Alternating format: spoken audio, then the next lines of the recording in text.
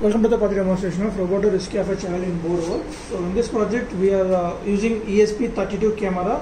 There we attach over here. So which will take the input from the mobile phone through IoT. So based on the input signal from there, and it will send the images as a live streaming video to the Google Chrome. And below that, there we can control the robot directions. Like this robot has 4 operations. 2 are open and closing for the fingers, and remaining 2 are up and down movement of these fingers. So for these motions, we are going to be making use of 2 DC motors. So are attached to the ESP32 camera through this L293D motor driver, and the whole system getting power supply from this 12 volt 3 amp battery. So it consists of around 3 amp batteries, 12 volt. Each battery pack consists of 3 4-volt batteries are in series, and this will get the 12 volt 1 amp, and these 3 are in parallel. So we will get 12 volt 3 amps. So this is mainly on off switch, and this is a rechargeable battery. In order to recharge this battery, we are going to making use of this transformer along with charging circuit. So this will take 230 volts AC input. So we need to provide the 230 volts AC input to this, and this charging circuit will convert the AC to DC, and then pure DC voltage that is directly given to this battery circuit here. So it will be fully charged in a duration of 8 to 10 hours, and after that time completion, you can just disconnect the power supply to the charging section, and you can utilize that by switching on this. And here, once you provide the 12 volts input to this, so here we are using this LM2598 is a buck converter, so which will take 12 volts DC input and provide as a 5 volts DC output, which is sufficient to run our whole system by enable the ESP32 camera. And also parallelly we are providing 12 volts DC inputs to this L293D motor driver, so which will take the signals through this cable from ESP32 camera, and these are the output to the DC motors. And then, so there we can see ESP32 camera. So here, so we have attached the ESP32 camera this side. So it has a headlight as well as GPIO pins connected to the robotic movements.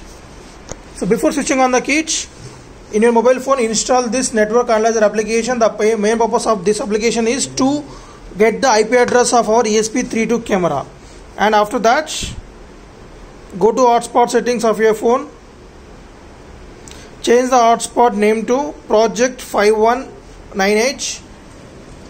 So the settings, project, all are small letters. I am repeating that, all are small letters without any space, and the password should be 129. After that, enable the hotspots, and now go to network analyzer application over there, right?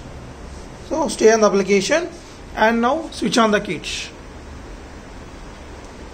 So once you switch on the kit, after around 5 seconds of duration, after that, so now go to options, LAN scan, do scan. So there you get the 2 IP address. One is your phone and another is our ESP32 camera.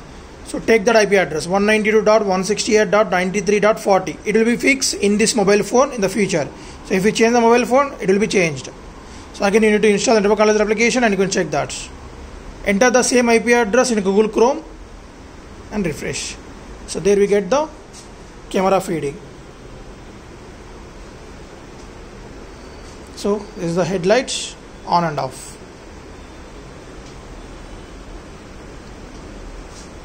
So it's down. So when you hold the down button, it continuously goes on.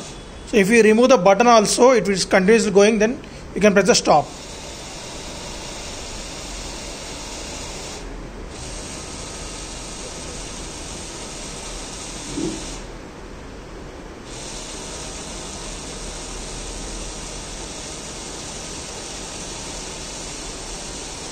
Here the finger operation is open and closing.